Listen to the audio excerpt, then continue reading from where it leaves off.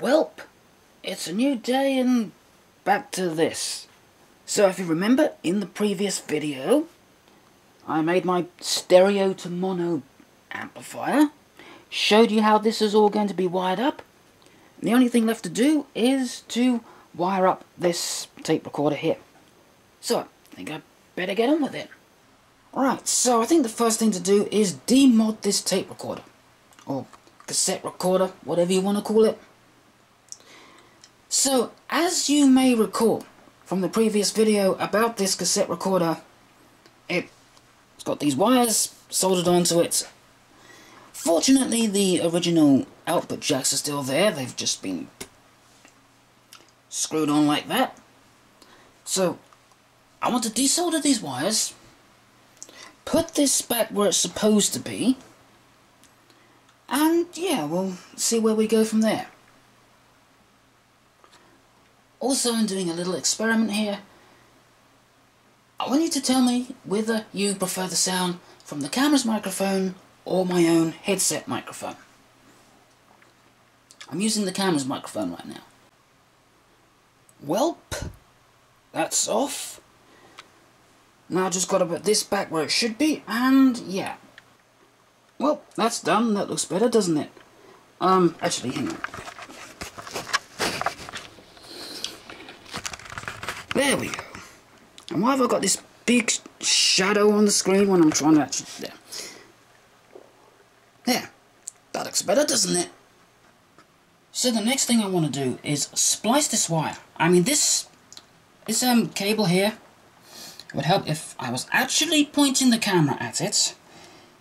This is seriously long. I mean, it stretches all the way from there to the computer with plenty of wire left over, so yeah.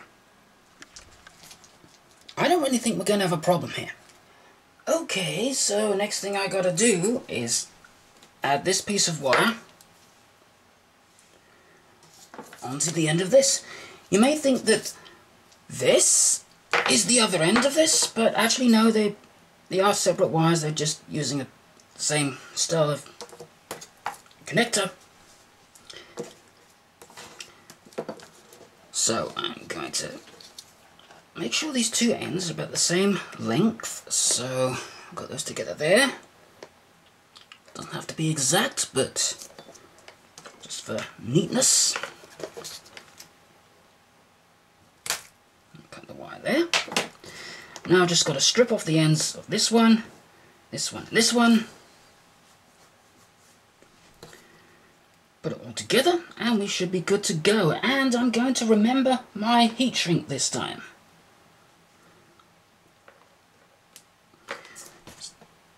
I'm just spreading these out so I can actually do this.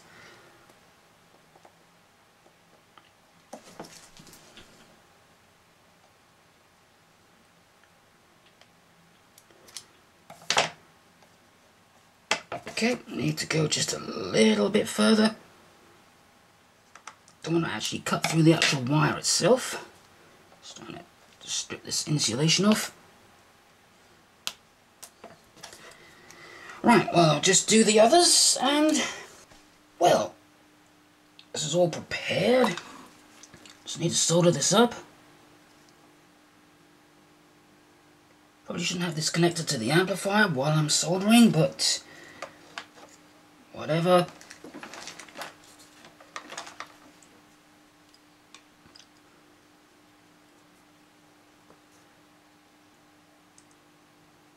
Actually, just out of curiosity,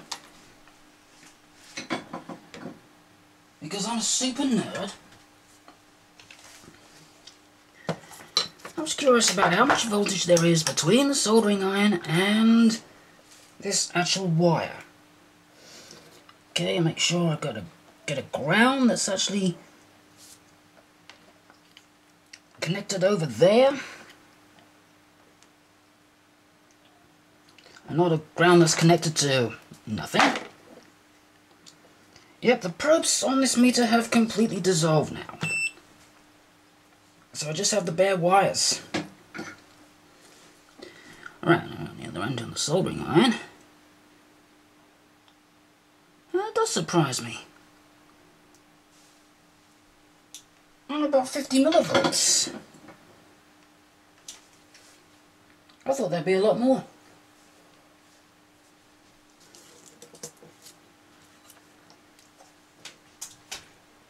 It must be well grounded. Right, well, I'm just going to slide the insulation onto the wire.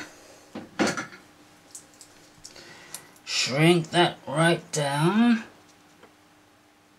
Without melting the wire itself, of course.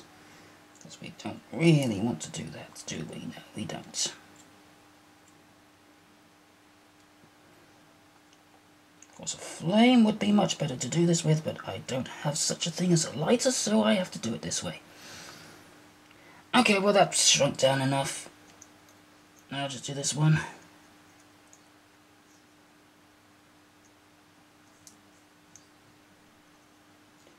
It's actually quiet tonight.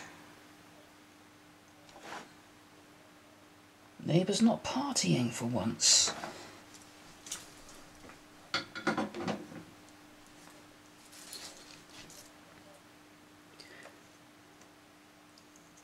Right. Twist these together.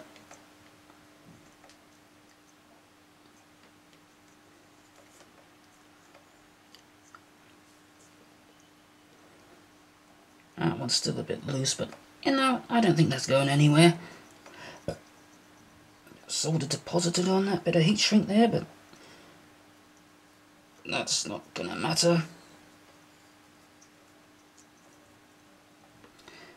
Hope what I'm doing is actually in the camera shot.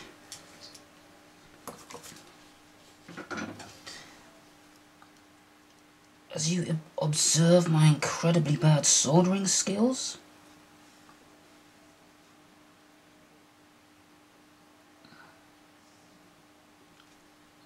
Put just a little blob of solder on there, just to keep it in place. I wait for these wires to cool down before I pull the heat shrink over it, or otherwise the wire's going to make the heat shrink shrink.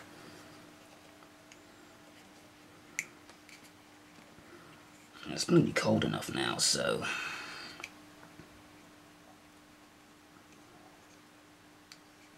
get on there.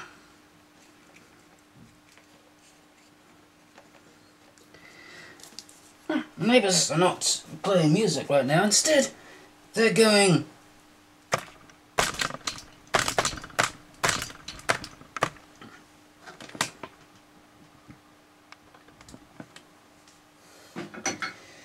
all freaking day.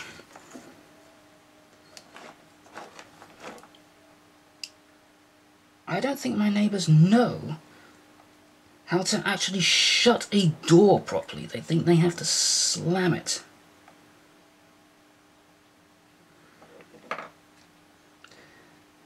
There's that, and they keep making this low-pitched noise that keeps going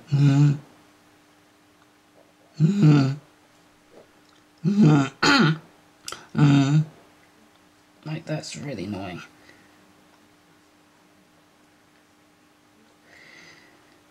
That's the really bad neighbour. The one who plays the music. His girlfriend's walked out on him and left the house. But he's still there. Why couldn't it be the other way round? Why couldn't it be him that left?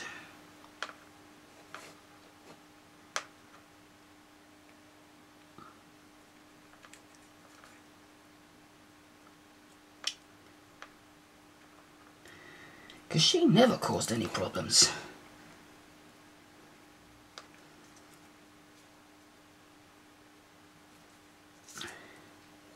Ah, well, that's good enough.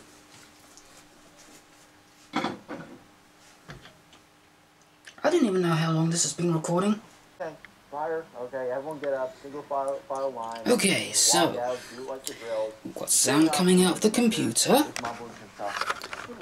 It's going into this mixer here where it splits off and goes several other ways. So some of that comes out to this volume control.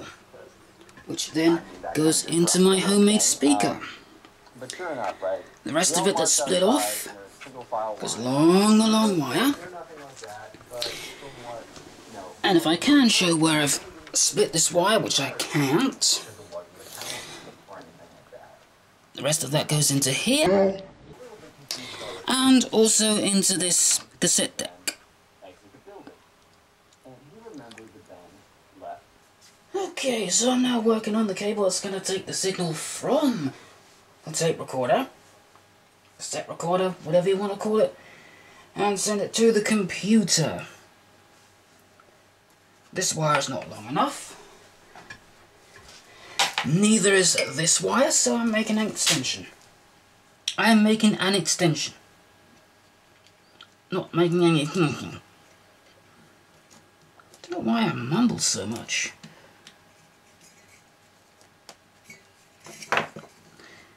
Seems that over the years my speech gets less and less clear and I slur my words all over the place.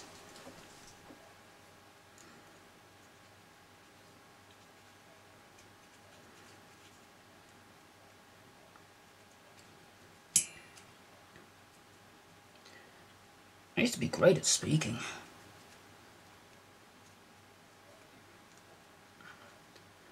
But now not so much.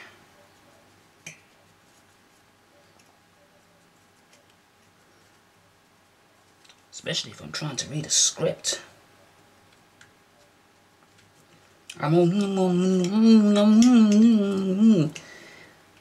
everywhere.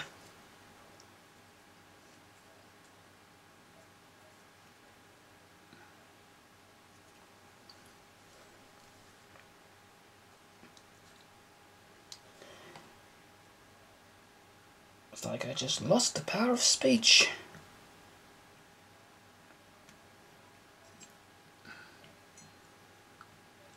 Like my way I hold the wires in place. An old Celeron heatsink. Well, that's that end done. Now for the other one. There we go. And done.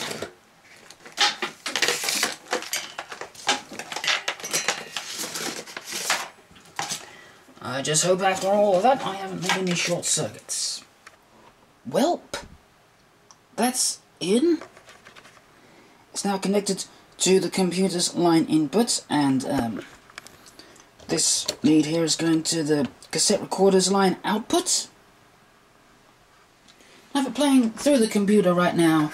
The dynamic noise reduction is on, and if I just go and play a tape, I think I've got this zoomed in, haven't I? Yeah.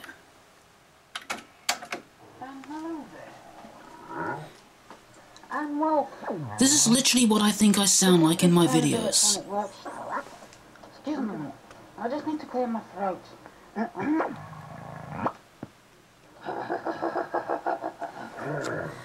Now, I know you're not going to notice any difference with the dynamic noise reduction on or off with this kind of recording, but So, hello.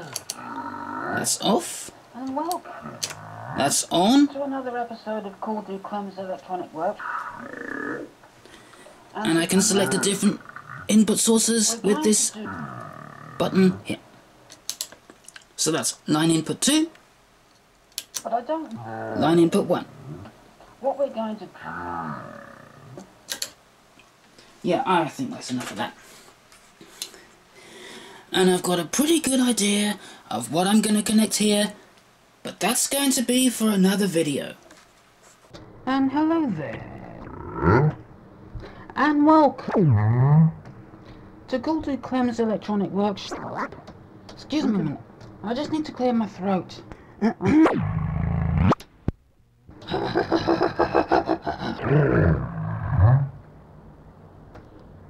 Ah, my voice is working now. So hello and welcome to another episode of Call Do Clem's Electronic Works. And today we're going to do something very But I don't know what we're going to do. Oh, Clem, I don't get it. What's supposed to be so funny about this? What even? It's not even funny. Right, I'm just doing a little experiment here. Seeing how good the microphone sounds. It's louder when I shoot. Well, I really am being boring now because I've got to say a thing for a thing. So yes, this speaker works and it seems to work pretty well. The only trouble is, what am I going to do regarding the power supply?